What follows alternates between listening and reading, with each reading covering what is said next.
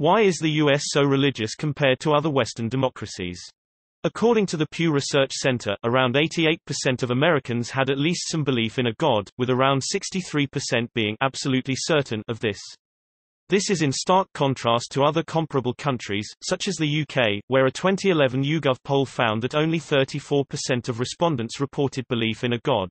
A 2017 study of 15 Western European countries, again conducted by the Pew Research Center, found that the median percentage of belief in a higher power across the nations was only 38%. This is emulated in the nation's politics, with a 2018 poll finding that only 60% of Americans would entertain voting for an atheist, and only one member of Congress identifying as religiously unaffiliated.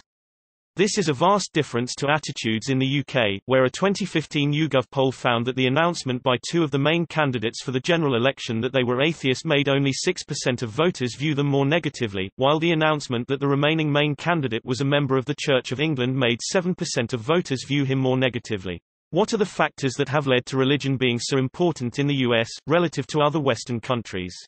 Answering this question properly would require a broad discussion of the religious tensions and transformations in England during the 16th and 17th centuries, starting with the English Reformation, where the Church of England broke off from the authority of the Pope. Suffice it to say, for our purposes, that this move created a religious power vacuum in which a number of different British sects vied for dominance.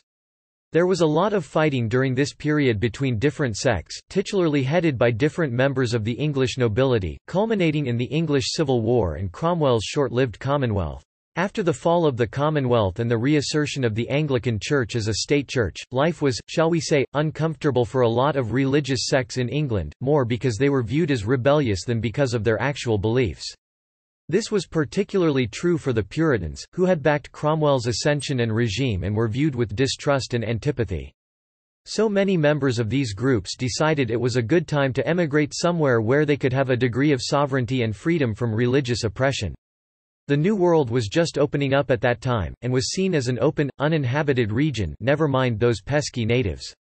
The Puritans and other openly rebellious groups gravitated towards the Northeast, New York and New England. More royalist-friendly groups congregated down in the Deep South, where they split from the Co and developed the range of Protestant sects we see today. Catholics, who had been abused both under the monarchy and the Commonwealth, tended to settle in the middle of the seaboard, along with a few other independent sects like the Mennonites and the Quakers.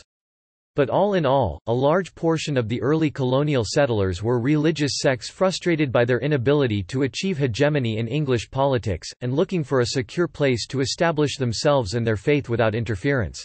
This quest for the independent practice of faith was enshrined in the U.S. Constitution, and the generally rebellious orientation, that our faith is good and right and deserves a place in the sun attitude, has never really left the U.S. political and social sphere. The U.S. is still deeply religious because many of its original settlers were motivated sectarian pit bulls, dedicated to establishing and developing their faith. That attitude has been passed down through the generations.